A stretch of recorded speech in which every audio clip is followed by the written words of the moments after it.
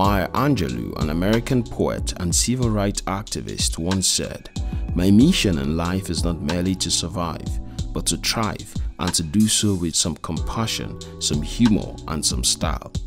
Like Angelou, every one of us desires to thrive, not to struggle through life.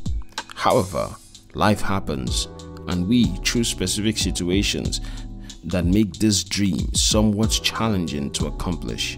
What we do when we face challenging situations in life is what determines the results we obtain in the end.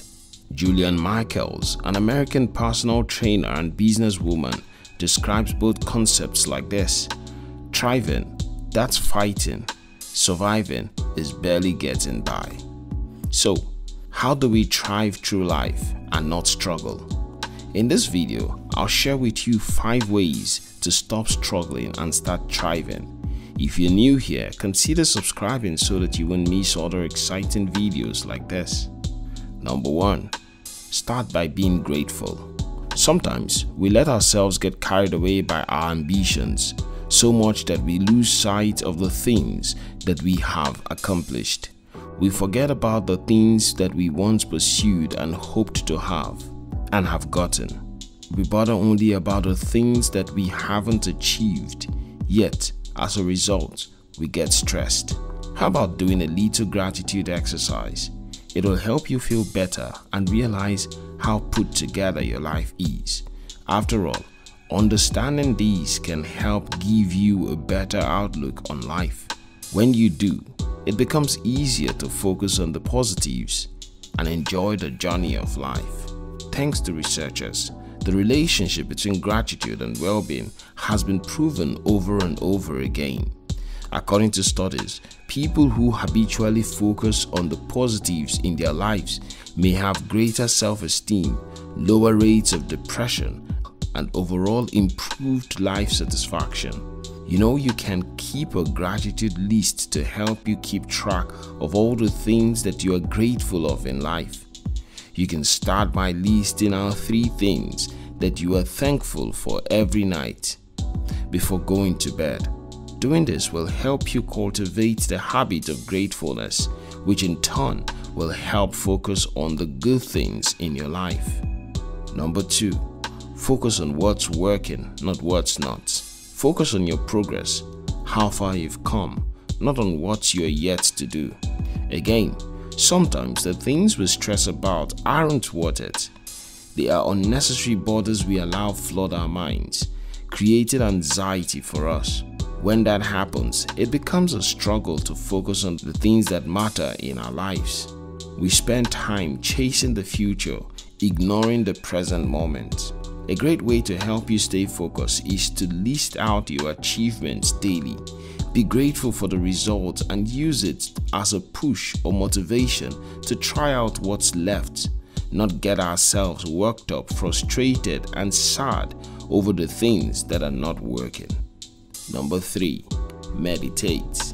Meditation is a mind awareness program which can lower stress and increase personal well-being. According to research, it leads to small and moderate improvements in level of psychological stress.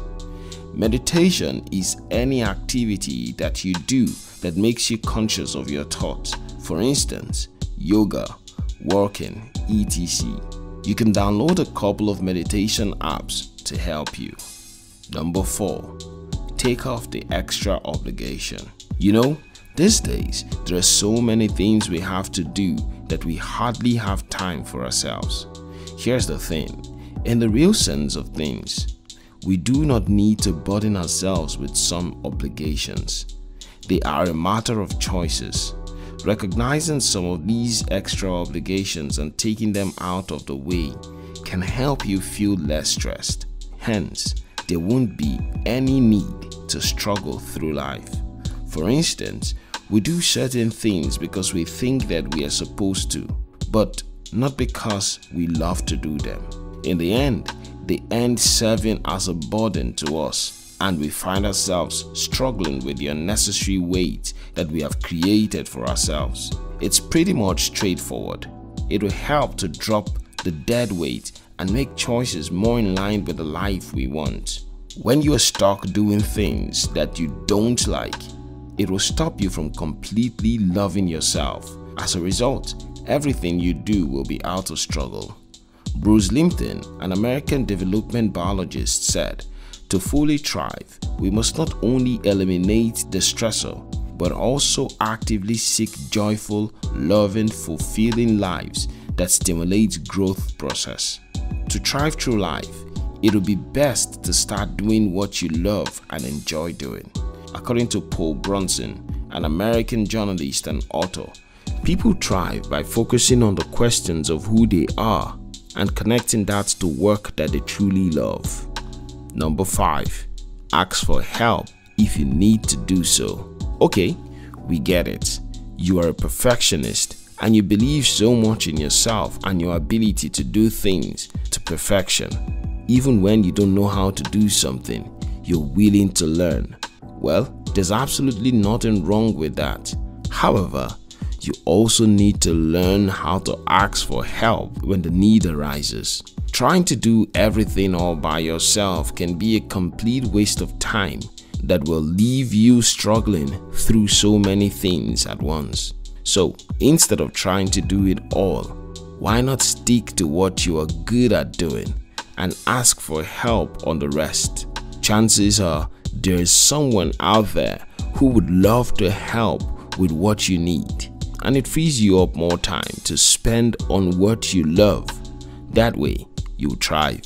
After all, what matters is the excellent results you get, not necessarily who did what and who did not. The goal is to win. So if it takes an extra hand to make that happen, then by all means, go for it. Thank you very much for watching our videos. If you like this video, watch more videos on our channels and subscribe. We love you.